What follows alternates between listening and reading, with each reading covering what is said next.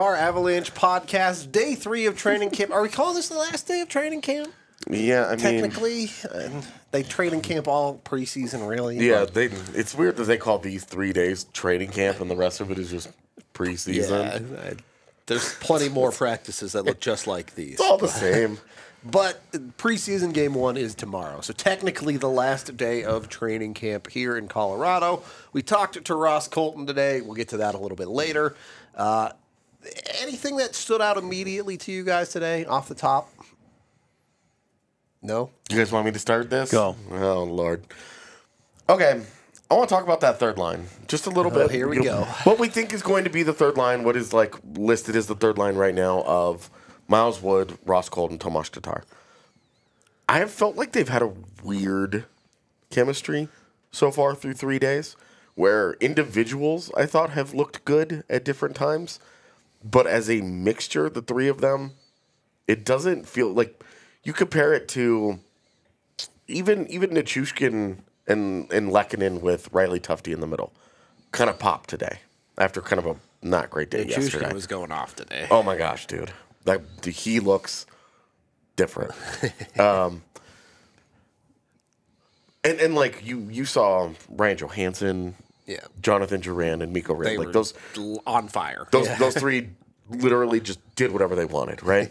And we talked yesterday how Ben Myers, LOC, and Cogliano all looked really good. So 3 of your 4 lines, for me, I think each of them have had one day where the entire line just really gelled and looked great.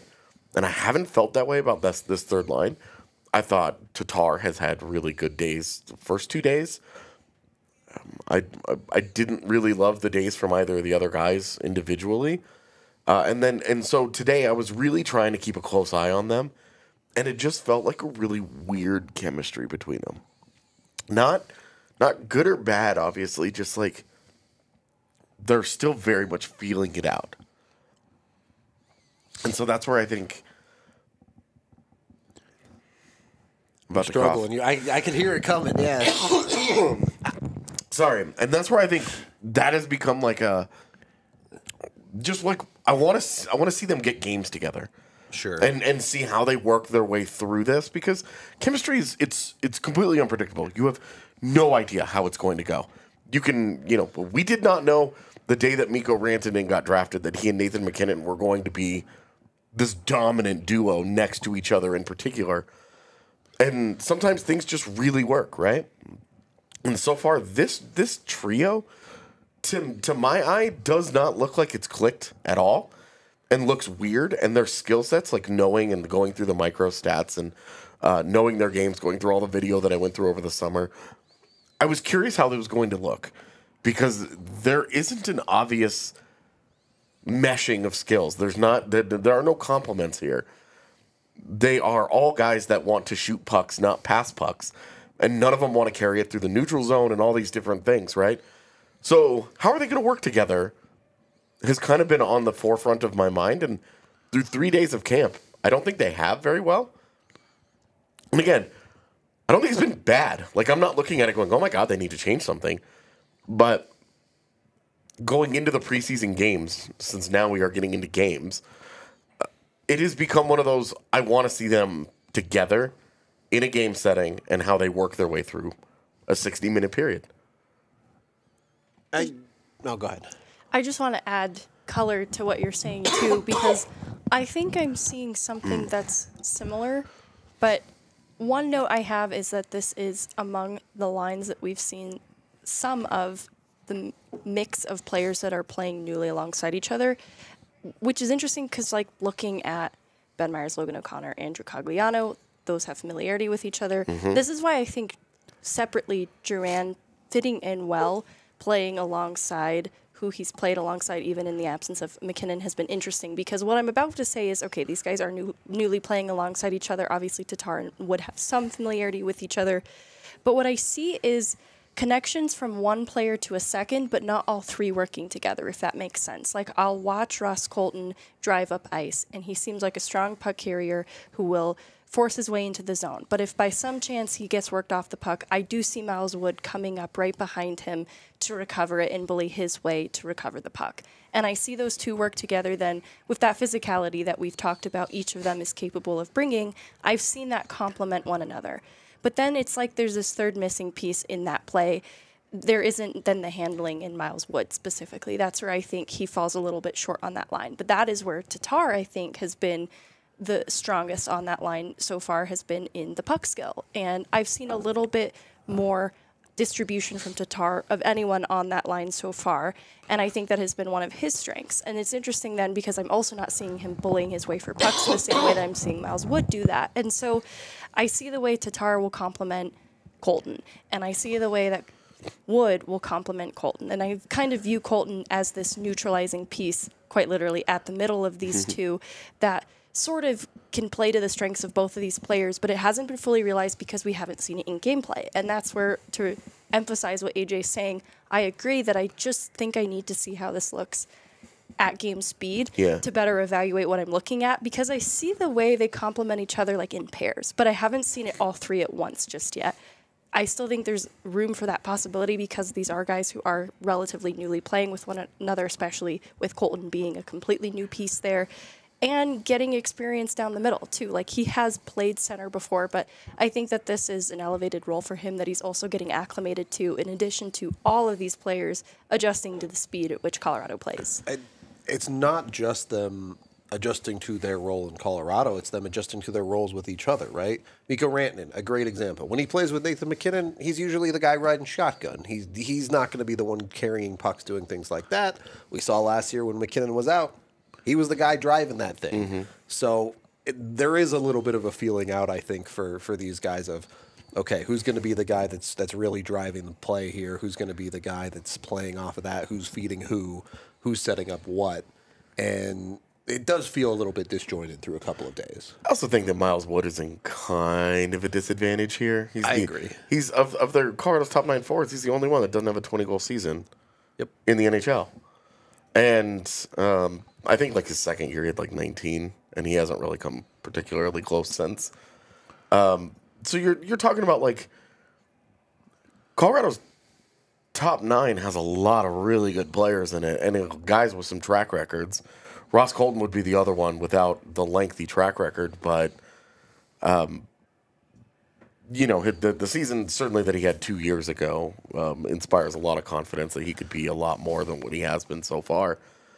And so, like, Wood kind of sticks out as, like, yeah, maybe he's just being asked to do a little much at the moment. Or, you know, he kind of looks like the guy to me that you could move around to try and fit and give him very specific responsibilities on either a top line or a second line. You know, we get so caught up in the designations of, like, oh, this is your first line or second line or third, whatever. But when they signed Tatar, it transformed Colorado's top 9 into if you want, you can have a true blue top line, elite, like number 1 line in the NHL.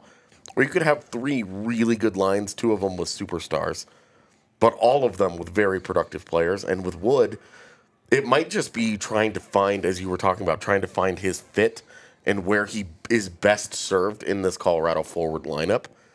Maybe it's not here.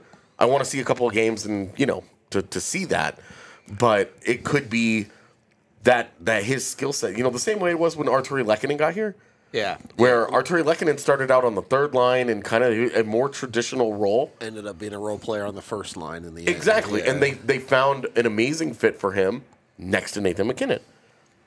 I'm not suggesting that Miles Wood is likely going to end up next to Nathan McKinnon here, but maybe he ends up, maybe it's better served that he ends up between, or like where Lehkonen is right now, next to, you know, it was Riley Tufte, but like it's really like Ryan Johansson and Val Nichushkin, you know, and then Lehkonen ends up next to Colton and Tatar instead. And you end up with just this really healthy mix of physicality and size and skill on all three of those lines. I guess my question is with that specific third line with Wood on it. We talked about this off air, but who's going to be the responsible adult on that Yeah. line? Wood, we kind of know that play style. It's going to be wild. He's going to run into stuff, but how much like defensive responsibility is actually there? Not sure. We actually talked to Colton today about potentially penalty killing. You'll hear about that in a little bit. And then Tatar has very good underlying defensive numbers, but as we've kind of already talked about, he's more of a finesse player. He's not someone that you're relying on Val Nichushkin style, grind you out and take pucks away type style. Nichushkin and Lehkonen, Lehkonen too, for both sure. do these things. With they're both excellent along the wall. Yep. Which one of those guys can kind of step into that job and be like, come hell or high water, this guy is winning you a 50-50 puck along the boards and getting it out of the zone and getting you moving up ice. And that's just where, and I think this is specifically my, I guess, concern here. I don't know that I would really call it a concern, but my curiosity here is a lot more focused on Miles Wood and where he specifically is going to fit. My note for Miles Wood, too, not for him to deliver directly to him, but is You're listening. I don't think that he thrives in this environment because of what his value as a player is. I think it's best observed in gameplay when he's fighting his way through traffic, positioning himself at the net front and looking for rebounds off of Tomas Tatar's shot, for example. And that's where I think we're really going to see Miles Wood thrive is in gameplay, as we alluded to, because he isn't necessarily the skill guy on that line. I don't think we're going to see him thrive in this environment. And that's sort of what I'm looking for in talking about then who has to be, especially like defensively responsible, who is going to be the heavy forechecking guy and is going to be good for winning those battles. It has to be Miles Wood. And I think I just look at the job description that each of these players was sort of enticed to come to Colorado for, or in, like Ross Colton's case, he just sort of came to Colorado. Up here, Ross Colton is going to have to reevaluate penalty killing at the NHL level. And Miles Wood is going to have to become that player. And I think this is, it's like getting hired for a job on the promise that you're going to get Excel certified. Like now Miles Wood has to get Excel certified. He was brought here to fill this role, and he might have some of the natural skill set to do it well, but he has to also add some of that skills training to his resume. This podcast loves spreadsheets. Miles Wood, I hope you're listening. Eric, take us away from the spreadsheets, please. I got lost here. I'm just kidding. I can't read spreadsheets. I'm just kidding. No, it's all good. Spreadsheets are good. Here's my take on it. I'm not a big fan of those practices. I know they got to be done, and they're practice that are emphasizing on systems, right? I mean, I like the old school, and this, I would say the majority of the league are still doing this, where they're doing scrimmages and, seeing the environment and, giving the opportunities for young kids to be next to their superstars and, before they go back to juniors 72 hours later. I do understand what Bednar and the coaching staff are doing. I get it. And he's done this for a few years now. He wants to really emphasize on the systems. And so as my take on Wood, Tatar, and Colton, all three are new. All three have never played under his system. Once you've played for a coach, you can play with your eyes closed because you know exactly what you're doing, because that's your brain is not telling you what to do. You're actually doing it. And you see that when a guy gets traded to a place that, actually plays hockey the right way. Well, the Avalanche play hockey the right way, right? It's not like loosey-goosey, everybody goes everywhere, Yeah, exactly. I mean, so you have a team, a system, you got to follow it. But it takes a couple practices because every team is different. They like to, you to sag a little lower here on the defensive side. Or they want you to go at it this way on the forecheck. So there's a couple of different things. And those practices last couple of days are that. So the common denominator on those three guys, all three are new. All three have never played for Bednar. Even Tufty, of course, he's not going to end up there. But, he's playing with whatever it was, Val and Lecky. I mean, and there's no better systematic player than Lecky, right? In the whole NHL. I mean, that's why he's so valuable. So it's hard, and you're looking at each other, and then you're like, oh, is this what we're doing? And, is this what he likes? And so you go, and that's, it's hard for you to gel in those types of situations. I think games will be telling. You can't force chemistry. You can't. I mean, it is what it is. Mm-hmm. Sometimes guys mesh. Sometimes guys don't mesh. Do I think that you mentioned a little something earlier about flop, maybe, Lehkonen, and who knows? I don't mind that. We'll see. We'll see what happens. But I do like the fact that they're touching on systems. Starting tomorrow, there's games. They mean business. The whole lineup means business. We heard it from the new guys. They walk in here. They know that this is, you got to win the Stanley Cup. You got to be the last man standing. Whoever wins the last game of the year is usually a successful year, and for the other 31 teams, it's not. I mean, that's the mindset you got to have. And then I'll say it right here, I'm going to go live with it. Ready? Ready. Miles Wood will score 20. Let's go. In Put it his down. 6 years? Or? Whoa. Oh, that is whoa. Miles Wood this season will score 20 goals. I Put did it down. All right. If you're looking for a reason why we think these guys will figure it out, find their role here, take a look at the three of them. Miles Wood, super hardworking guy. Tomas Tatar, we've talked up his character a ton. How many players have gone, he's amazing, he works so hard, he's great. Ross Colton. Eric came away from our interview today saying he's the biggest character guy, favorite ever, all time. Love him. From 15 minutes. So That's all you need? there you go. Isn't this how draft processes work? You meet a prospect for 15 right. minutes and... That's it. Yep. That's how I operate. Love it. I support that one. So Hey, I met my wife, and 3 months later, I was like, hey, let's get married. It's been 25 years. There you that go. worked out pretty well There you for go. you. So you got it down, Pat.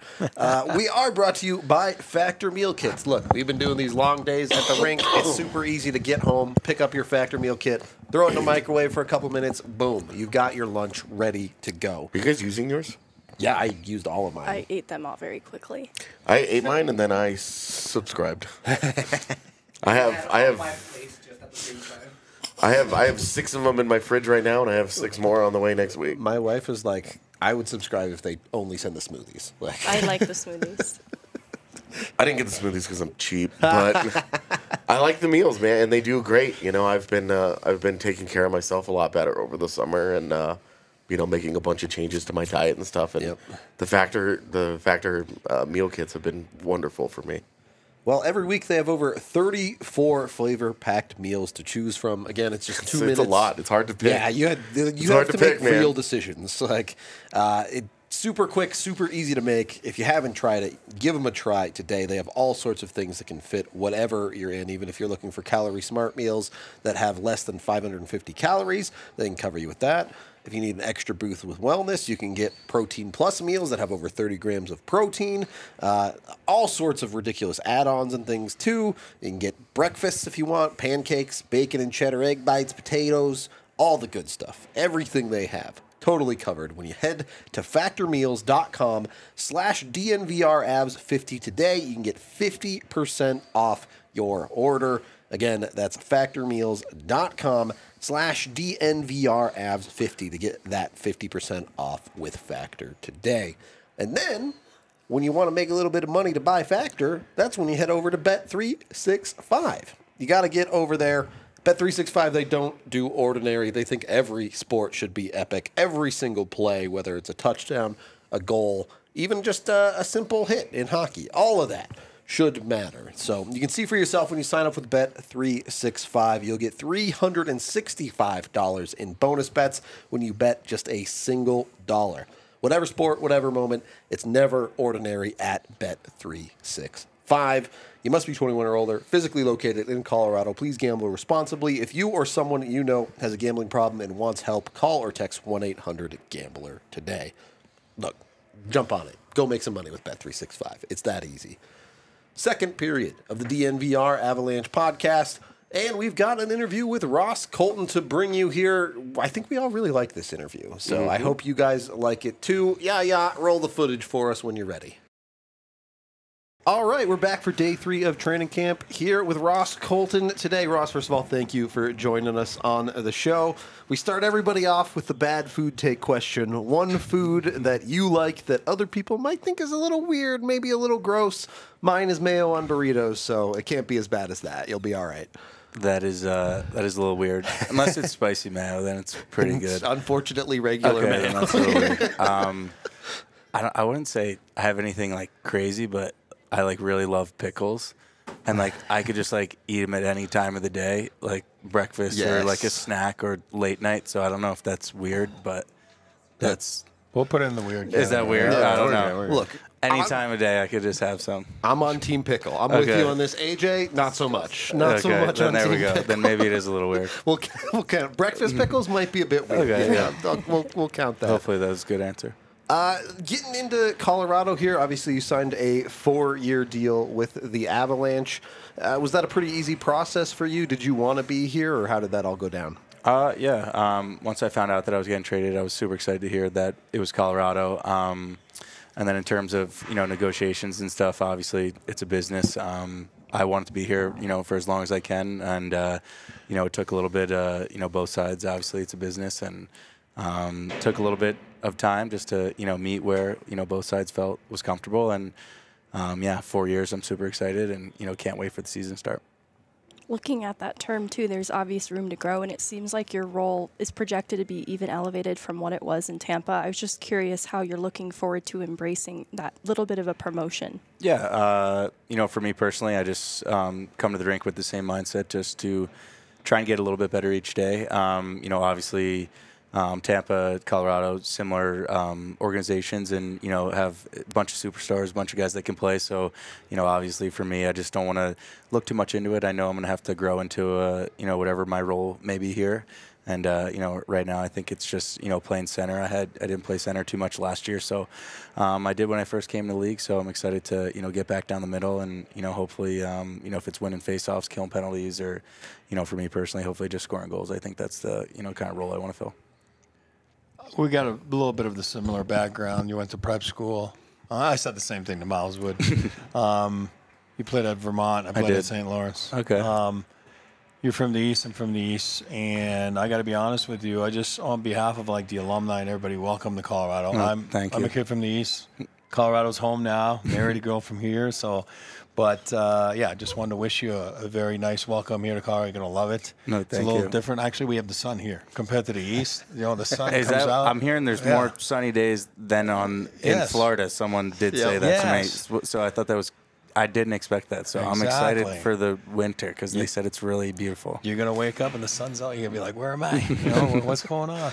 But anyway, just welcome. And obviously, what was it like growing up a little bit in the East, an American youth hockey player? For me, I kind of traveled all over. I did a pretty crazy path. I did prep school in New Jersey and was fortunate enough to play with my brother for 2 years, which was kind of probably two of the best years of hockey of my life, just because it was pretty special for, not only for me, but for my family, just so they were able to, reunite us at an older age when hockey was actually a little bit more meaningful, and having some family and friends come to a bunch of those games was pretty awesome. Went away to Taft, so that was a bit of an adjustment, first time being away from home at a pretty young age. The schooling was pretty hard. And, schooling on Saturdays wasn't ideal. That was definitely something I had to get used to. And then transitioning to the USHL and then to Vermont was a lot of fun. I think my years in Cedar Rapids were two of the best years of hockey for me. I think that's kind of when I took that next jump. So I give credit to my coach there. He was instrumental for me. And then Vermont for 2 years, Syracuse for 2 years, and then finally was fortunate enough to make an NHL lineup. In hearing about your path through hockey, looking at the AHL, there's guys in camp that are vying for NHL jobs but might find themselves going back to the American League for a little bit more time. And I was curious, because you're proof of concept that the time spent there can prime you for an NHL role one day where you don't look back. Is there a perspective that you found helpful in taking that time along the way to develop? Yeah, totally. I think for me personally, my 2 years in Syracuse were definitely tough. It wasn't always, smooth sailing, especially my first year. We had a bunch of older guys on the team who, kind of were established NHLers, and we had some practices that, I kind of had to look in the mirror and say, I don't think I'm ever going to make it to the NHL. So it's definitely a process. Everybody's rule is or route is different to the NHL. It's not always going to be easy. So, it's a process, I think, is the best way to put it. I got to know, what's the logo on the hat? Oh, I think one of my good buddies that I played with got married this. If that does look like a whistling bear. It does. That would be Whistling Bear. You've been on both sides of the Cup Finals. You won back in 2021. You lost to the Avs in 2022. Is there anything you took away from this Colorado team from that series? Yeah, I think that they're just a bunch of warriors, I think is the best way to put it. Guys who, want to win.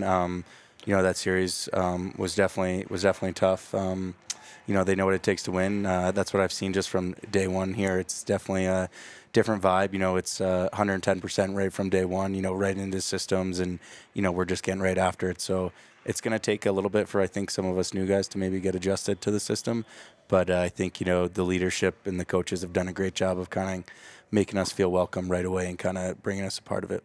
Bednar has talked about using that Tampa team as a bit of inspiration for the Avs stylistically. Can you see some similarities between those two systems? Yeah, no, you definitely can. I think you could start with both teams have a bunch of superstars. I think that always that helps when you guys got Kale or Nate or Mikko. I mean, you can go down the list on this roster, and so I think when you have a group of guys like that, and then you can kind of fill in guys who are established and know how to win. I think that always helps. So. I think that's what kind of they were going with bringing in maybe me and Miles and Thomas and, some other guys who, they have the pieces there so that maybe it kind of just gives us that extra boost of confidence that, they believe in us and think that, maybe we'll be those next pieces that can kind of take us back over that hump. A lot of it has been made lately here, especially around here, is the hunger factor. You know what I mean? Obviously, they won. I'm talking about the Avs. With you not being there, obviously, on the other side. I'm not trying to go like this. But, coming back last year, obviously a short summer. This year, a different summer for them.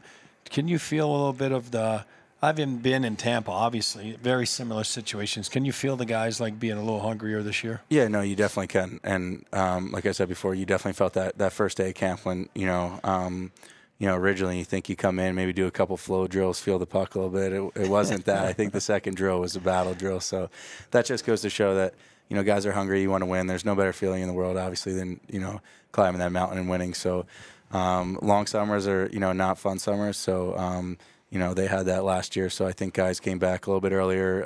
Guys are ready. Guys are in shape. And, you could see that intensity has been there from day one. On this side of things, we grew to respect and sometimes be frustrated by John Cooper, and I was curious what it was like playing under him and what type of a leader he is. Yeah, he's obviously a great coach who has won at pretty much, I think, every level. You can kind of go down the list. He's a great speaker. He knows, when to push guys and when to, kind of, sit back and maybe give some off days. So. For me, nothing but respect for him. He gave me a chance when I was young, and, I think what helped me a lot was he kind of put me in the position to succeed. He didn't, throw me in right in the gauntlet and say, hey, we need you to score 1 million points or, do this. He just said, play your game. This is the role, and, made me feel confident in that role. And it goes a long way when, hearing that from him because he's obviously won. So kind of just whatever he said, I kind of just tried to take and run with it, and was fortunate enough to, establish my position there with him. The Avs, obviously, goal with this team to try and break into the top 6, or what are you looking at for the future with you in this organization? I think, time will tell that. I think for me right now, like I said, I just try and come to the rink with the right mindset, get better every day. I know what I can bring, what I can kind of do, and if that's the role that, coach wants me to be in, then obviously I want to, take that and run with it. But, for me from game one, I think just the style of play that I play with is just kind of try and play with a chip on my shoulder, finish my checks. And but in the same breath, I think that, I can score goals in this league. So try and bring a little bit of both, try and get under guys' skin. And, if that opportunity presents itself, then. Talked about how there are some similarities between Tampa and Colorado systems, and a lot of training camp is laying the foundation for identity. And I was curious, in this short time, what your takeaways have been of what Colorado's identity is. It's definitely play fast, and I think I felt that on the first day with the altitude. I think that was kind of the first time that I said, "Oh, I don't know if I'm out of shape or I just can't breathe." Welcome to Colorado. Yeah, exactly. Yeah. So, they definitely play fast, and if you can't skate, I don't think you're fit for this organization. So I think that identity of play with speed, chip pucks out, and kind of what I love is they have so many great defensemen that join the play and get up in the rush, and that just creates so many more scoring chances. And I think that's why they've had so much success, and I think are obviously at the top of the league in ozone time and chances off the rush and stuff like that. So I definitely think that speed through the neutral zone, breaking out of the zone, is definitely the identity that I've noticed so far. And you talked about possibly embracing this, but what is your comfort penalty killing? I actually haven't really penalty killed too much since I've been up in the league. So I did it a bunch when I was in the American League, and I've definitely done it before. And I think for me, I pride myself on winning faceoffs. So if they want me to be a guy who can go out there, win a faceoff, and then have to kill penalties, I've done it before. I would obviously embrace that opportunity. And this will be my last one, but you've obviously played in Ball Arena. I was curious what it feels like looking ahead to the first time that you put on an Avalanche jersey and play there in front of the home crowd. Yeah, I'm super excited. First time throwing the jersey on the other day during media day, kind of just felt pretty special. And then, I think what I remember is just those games in the finals when they would sing, is it like the Blink 182 song? I always thought that was so cool. And, I'd be sitting on the bench, I think, bobbing my head a little bit, singing along or something like that. So, they bring the energy, and obviously that fuels us to, want to play for them. Hopefully you can help the fans sing that a lot this season. That would be awesome. Ross, thank you so much for coming on the show. Come on, maybe not quite as cool as a whistling band. I think that's cooler. Thank you. We wish you good luck on the season, and we hope you have a good rest of your day. Awesome. Thank you, guys. I appreciate it. All right, we are back. A lot of ground to cover. An interesting guy to talk to because he does have that experience against the Avs in the biggest stage possible. When you guys look at Ross, do you think his game is built for Colorado? Go ahead. I love his game. It's a simple yes for me. Not only that, I think he's a character guy. He's won, which is huge for me. There's a hunger factor that he talked about too. He's gonna want. Once you do it, you want more. Intelligent young man, smart player. I think he's suited exactly for what. If you look at the Avs roster last year, he makes the Avs roster better. You know what I mean? Right away, he makes. Those three guys that we've been talking about the last few minutes, they make the Avs roster better. And I think it's important once you're so top heavy, with Nathan and Mikko, and obviously Kale on the back end. Guys like that now really solidify their roster, and I love the acquisition. I love what they did this summer, and I think this guy's just a perfect fit for this roster. Is he a type of guy, especially with how much we've talked about the Avs, maybe non-standard group of prospect pool guys that they have at events like this right now? Look, Colton's a guy who had a little bit of a longer path to the NHL. He's a guy who admitted on interview, hey, there were times when I didn't think I was ever going to make it to the NHL. Does he become a guy who can talk to some of the kids in the Avs organization and kind of be I don't know if a leader is the right word, but a guide to some of these kids?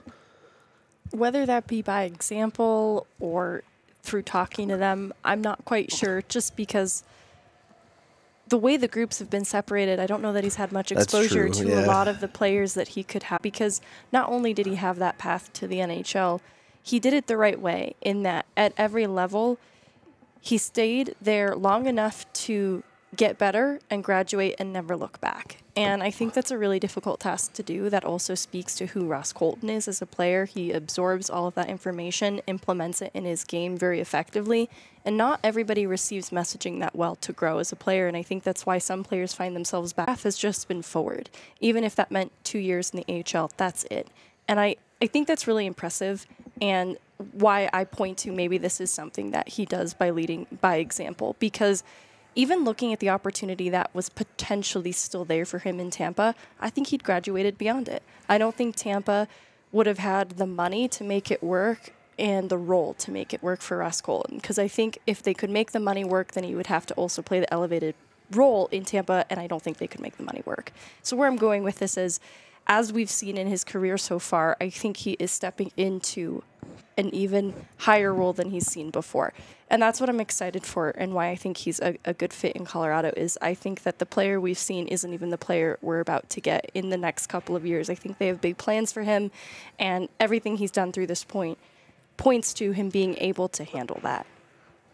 I do also think where he's going to fit and where I'm most excited about him coming to Colorado, it's not done anything to do with the one-timer or the skating or the physicality. All the stuff you know he's good at. Yeah, all the things that you could watch that made him one of my favorites to watch outside of Colorado. I loved watching Tampa Bay games because I was a really big Ross Colton fan. But the thing that I think he's going to be bringing to this bottom six, and Miles Wood is also, he's one of those guys that just chews through glass, right? Like, there's no whiskey drinking there. He just eats the glass. Don't bother putting anything in it, man. All he wants to do is compete, and when he gets in game, he's kind of a nut job. Like he goes hard at people, and he makes life miserable. He's one of those guys. He just inflicts misery on the opponent every shift. That classic, like we joked last year when Jared Bettner said that Anton Bleed played a loud game. Ross Colton plays a loud game, but he's also really good. And I think that's where, more than all the other things that we know he can do as an NHLer, the skills and all the stuff that will translate to Colorado, he brings that element of, and this is no disrespect to Dennis Malgin and Lars Eller and Alex Newhook, those kinds of guys. He brings such a different dynamic and almost an angry element to a bottom six that needed that last year. It needed a guy who was not just out there to hit you, but could beat you in a variety of ways, could punish you. If you make a mistake with the puck, you're going to get hit, but also you have to worry about turning the puck over to this guy because he will score. He is going to score 20 this year. Feel pretty confident about that. And he is a guy that he doesn't have like incredible size. Like you don't look at a guy that's 6 feet tall and go, oh my gosh, but he's so stocky and he's thick all the way down. And that is a dude that just is not fun to play against. He's so physically imposing on the ice, and the competitiveness, it's so evident. And I think it's going to be such an important element that changes how hard Colorado is to play against. Obviously, when you play against good players, life is difficult. It's just misery, right? But when you're also playing against guys who are good, but also do that and bring those elements to the ice. And Miles Wood is the same way, which is if they fit together, it doesn't matter if it's Tomas Tatar or whatever. Those guys are not fun to play against. Yep. Like there is right now in Colorado's forward lineup, there's no relief. You don't look at that line and go, "Oh, thank God." You think anybody wants to go out there and Logan O'Connor with the gums constantly yap, and then the physicality that he brings? Andrew Cogliano is human flubber. Like, you think that's fun to play against? You think it's fun to play against Mikko Rantanen and Nathan McKinnon together? You think it's going to be fun to play against Nichushkin and Leckler in this forward core? And Ross Colton is quite literally at the center of it on that third line, which is where I think his game is going to blossom in a big way, is that center position. Alex Newhook might end up being a better NHL player over the next 5 to 10 years than what Ross Colton is. But in the immediate, for this role, for where the Avalanche are, for what the Avalanche needed, they needed Ross Colton. That he checked so many boxes that they did not have checked last year. FIT. Yeah, exactly. Exactly. I mean, he's the one guy where in the offseason, you can get excited about Drouin, obviously all the potential, and Miles Wood, you know what he is. Ryan Johansson's had a pretty good career, and you can be excited there. Ross Colton is the one that that is a set and forget. I am not worried about it. I'm not worried about fit.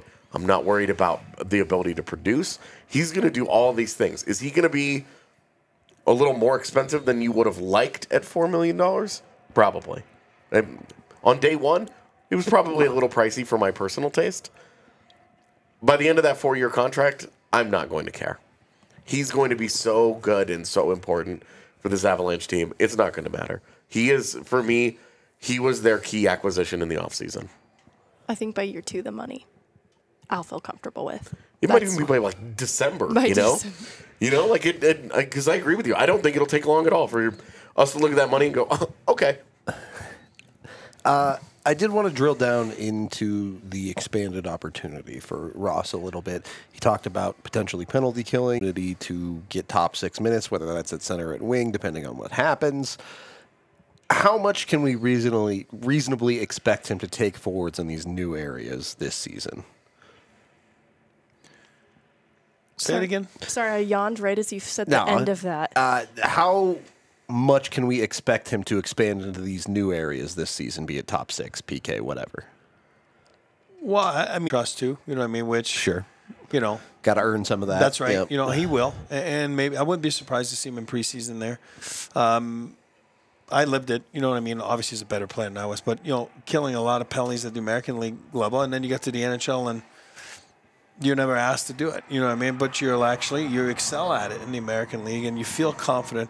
I think he looked confident in his answer when it was posed by Megan. I can do it. I mean, if you want to add that to my game, I'll do it. You know what I mean? It's not like, oh, please no, I don't want. You know what I mean? Like he's a very cerebral player. I'm not worried about him. It comes down to, you know, sometimes it's opportunities too, like who's hurt that day, who's not in the lineup. You know what I mean? But I think this guy can, you know, produce great minutes, whether it's going to be more 5-on-5 minutes or even, you know, if you at some point you got to manage your minutes as well, right? You know, it's important with the top end guys, but it's important for those guys too. So where does he fit the best? We'll see. But I think this guy can take on more than he's obviously taken in Tampa. Well, and when you look at it, you know Cogliano and LOC are going to be out there at some point. Mm-hmm. They're probably going to be together. And between Nichushkin and Lehkonen, you've got 2 excellent defensive forwards. My thing has been you can take Lehkonen off of your power play because he's such a good PK guy. Take Nichushkin off of your penalty kill and put Colton there because right now you need somebody to win you out a lot on our show in terms of... Huge. They only matter when they matter. Right, like a neutral zone face-off, who gives a shit? You know, unless it's 3-on-3, it's whatever. There's however many of them per game. You don't look at the team percentage at the end of it and go, oh, those are all important.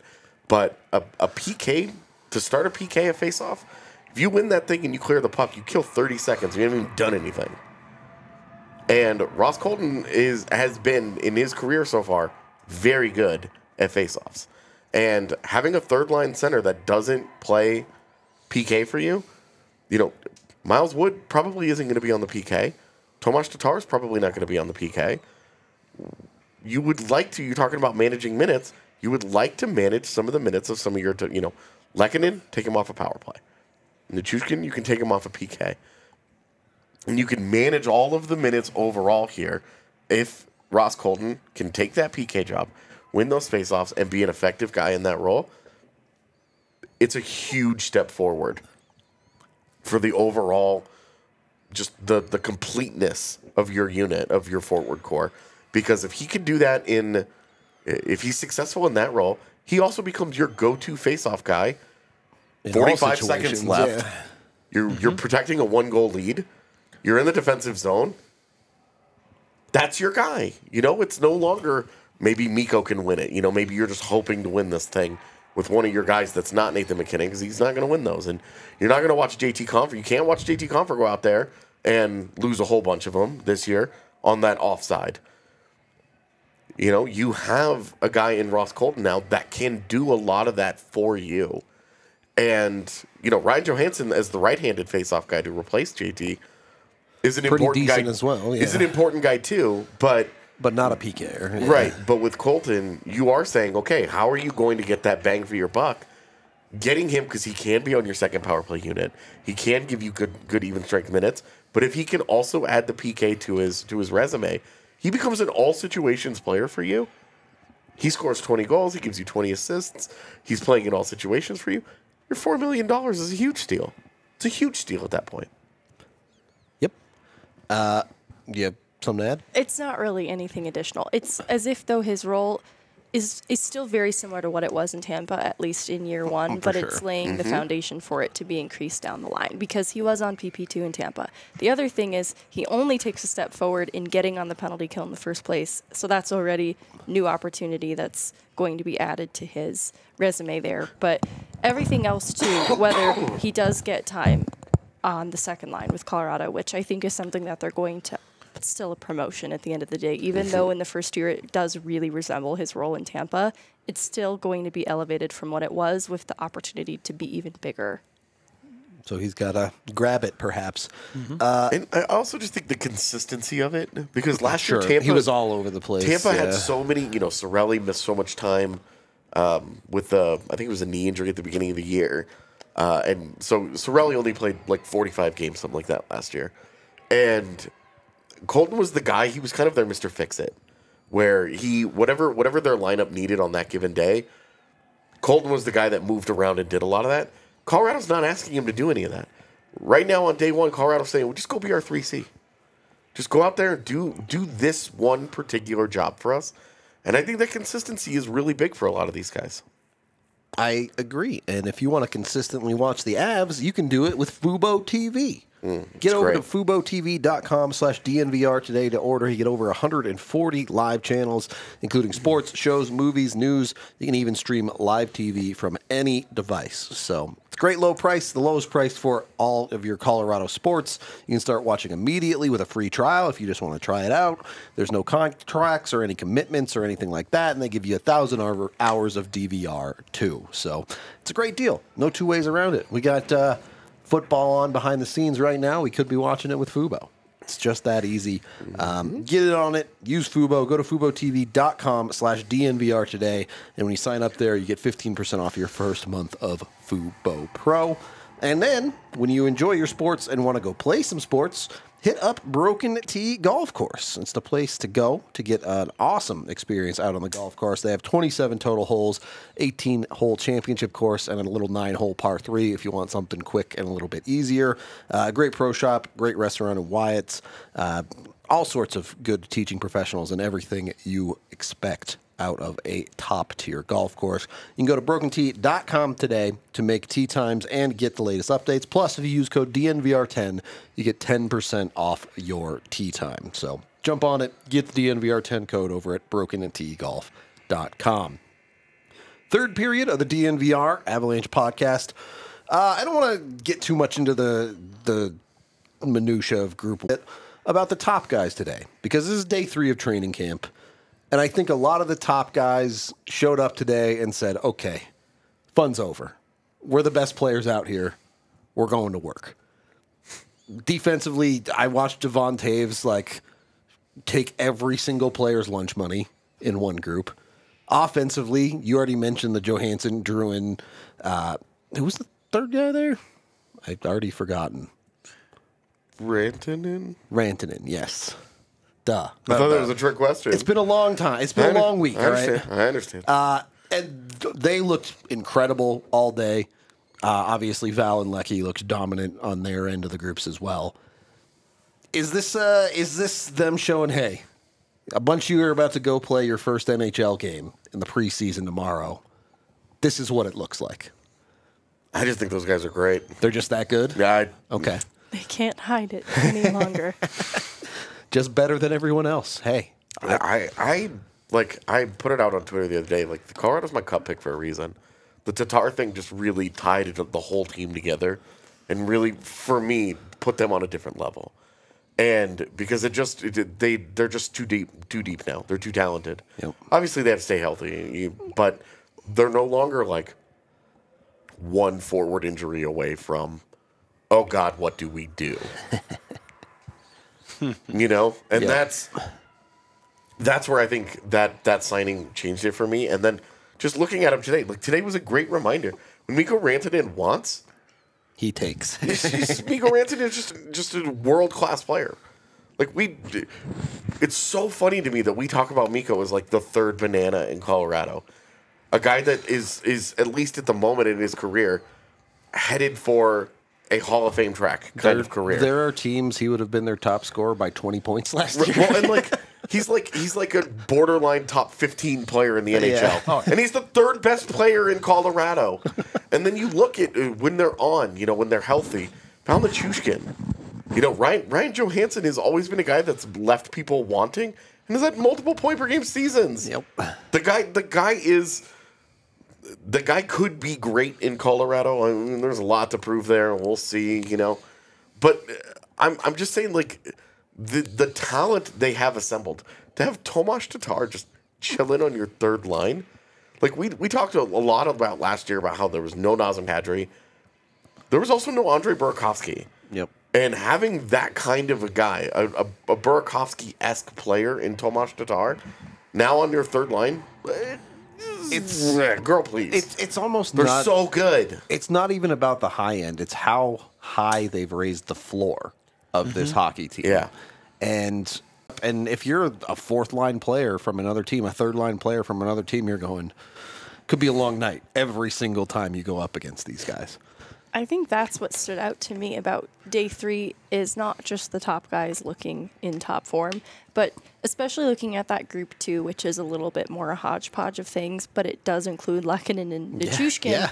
Nichushkin appeared frustrated yesterday, and I think some of that was the limitations of having someone who had not played centering in the line rushes. For sure. And that is not to demerit Riley Tufte. It's just, I think, because of how Nichushkin is wired, that was frustrating for him because I think his mind is in compete mode, and that just probably wasn't what he was looking for. I think he had a better day today, and you could see it in how that line worked together as well. And then similarly, like you mentioned, almost baptizing some of these players into the NHL hockey that they're about to encounter. That was true of Andrew Cogliano. He was flying through guys in a kind of a scary way, in a way that I think was meant to prepare them for the exhibition games. Like, all right, no more easy stuff. Yeah. You're about to go play in Ball Arena. And so I do think there was truth to that as well. It's funny, the Nichushkin-Tufte connection is almost like Nichushkin saying, hey, you might have gotten away with that shit in Dallas. Here, it's not happening. This is what I think is interesting about the Cogliano thing, is because again, and I made this point the other day, but I think it's still true, and it speaks to what Megan's talking about here, of this is what culture looks like. Yep. Because you're talking about a fourth-line guy is going out there and going 200% on the third day of training camp. It is September 23rd. Their first game that actually counts in the standings is October 11th. Still There's 3 some weeks time away. here. Yeah. But there is an expectation that when you get to Colorado, you get to compete for a Stanley Cup. But you don't, just because you're in Colorado, you don't get to compete. You have to earn it. You have to work for it. And you don't win a Stanley Cup in June alone. It starts in that dedication and the understanding and the appreciation of the details that go into it, and the every single day that you have to be dedicated. You don't win a Stanley Cup by, oh, this is my job, this is what I do, this is whatever. You have to be obsessed with winning. And that's where the Cogliano running through kids on third day of training camp, wake the fuck up, guys. Yep. It's not like they weren't. It was sending that message of, this is what it is to pull that A on to the front of your chest and to wear that. Is to play for championships. And to play for championships, you do it every day. It's in practice. It's in the way that you work out. It's in every meal that you eat. It consumes your life. You do not win a Stanley Cup without it. You do not win a Stanley Cup going 80%. Yep.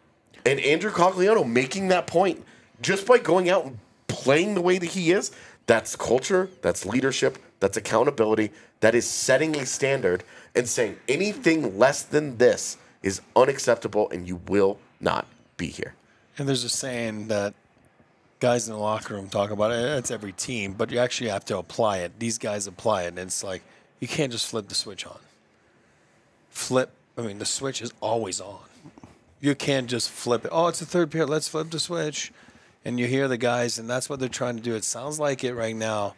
Culture is that it's on right now until we lift that cup. Mm-hmm. Then we can turn it off, have a couple drinks, and go home. You know what I mean? But right now, it's on. And that's what you're saying about Cogliano. They're showing those kids, oh, this is cool. This is the NHL. No, it's not. Like, It is cool, but that's not what we're here for. We're here to win the whole thing. And when you win the whole thing, when you want to win the whole thing, there's a price, there's a sacrifice, there's a commitment level that needs to be there. And not all 32 teams have that level. They don't. There might be, 10, 11, 12? If that. If that, you know what I mean? But it all looks good today because everybody's 0-0. Nobody's lost a game, and it's all great, and it's all like, it's awesome. Way to go. But you can tell when you walk into a training camp that's got, they mean business. These guys mean business. I totally agree. And you can tell it because it's not just empty platitudes. We've talked to Miles Wood and Ross Colton. They both. Two guys who came from pretty good teams last year, and they both said, and Ross Colton was part of the Tampa Bay teams that his rookie year was their second championship, and then he was part of the team that got bodied by Colorado. And both of them have said they walk in, they get in here, they get to Colorado, and they say this is different. The attitude here is different. The expectations are different. It's just different. It's not a great word to describe something as big as this, to just say, oh, it's different. But it is, and these guys are learning that. All of them said day one they felt it. It was palpable. Yep. Around the facility and being around them, this year has felt different from last year. Last year, everybody was tired. Yep. And you could feel it. You could feel the drain that had taken place over the summer. Such a short summer. They had the longer summer. It's been brought up by multiple people already. There's been a chance to recharge. Everything about this feels different than last year.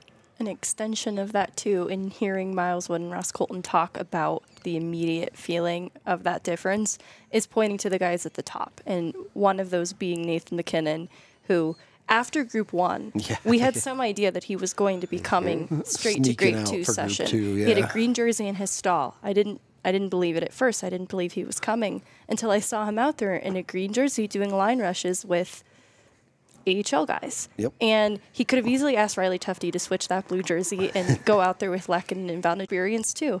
He's not above that, and I think there's definitely, I don't know if teaching's the right word for it, but they learned a lesson. They definitely learned a lesson in just being in proximity to Nathan MacKinnon, and I think it's really important for that group too. And it also is a reflection of who Nathan MacKinnon is, but it's of no surprise to us that he is that player that comes straight from Halifax and joins Group 2. This is such an amazing point because day one of training camp, he's here. He leaves a little bit early before his session ends. He flies to Nova Scotia, goes to Halifax, gets his jersey retired. This is like an all-time great accomplishment for a guy, right? Gets on a plane, flies all the way back, and joins the second session on the third day of training camp. And he skates in between Dalton Smith and DJ Buzdecker. He doesn't have to do that, but he does. Yep. Because that's the level of dedication. And when you see Nathan MacKinnon doing that, I'm not sure where Peter Holland was today because he also had a team excused absence. I'm not sure. His wife had a baby. That is incredible. Congrats to them. A great reason to miss. He'll be back. No, it was very vague. Nathan MacKinnon, make that effort. Top to bottom in your organization, everybody sees that. Yep. It's everybody. You think Dalton Smith's eyes didn't get this big when that dude comes rolling out in a green jersey? That's culture. Your heart rate goes up a little bit. On that note, if someone is acting like Andrew Cogliano on the roads and trying to run through you, you might need Bogus and Shanker. Call 222-2222 today to get a hold of them. They're just looking out for you. If you've been in a car accident, a rideshare situation, if you got hurt at work, they just want to get you what you deserve. When you call them at the 2 number or go to coloradolaw.net, they'll give you a free consultation. If they think you have a case, they will take it on for nothing up front. You pay these guys nothing until you win your... They've won over $1 billion for since they've been doing this for over 25 years. Also, brought to you by Shady Rays. You can go get yours at shadyrays.com. Use the DNVR code. When you get 2 or more pairs of sunglasses, you'll get 50% off your entire order. They've been given 5 stars by over 250,000 people. The same way we're giving the Avs 5 stars for this training camp. Shadyrays.com. Check them out today. I think we're going to wrap this one up pretty quickly here because tomorrow we'll have an actual game to talk about. There's no more practice, no more drills, actual game situations to break down for some of these guys and have conversations about who looked good and who did what well. So we will be back tomorrow afternoon, evening, games at 1 p.m. So we will have a post-game coming your guys' way. Keep your eyes out for that. Other than that, we appreciate y'all following along with us for all of our training camp coverage.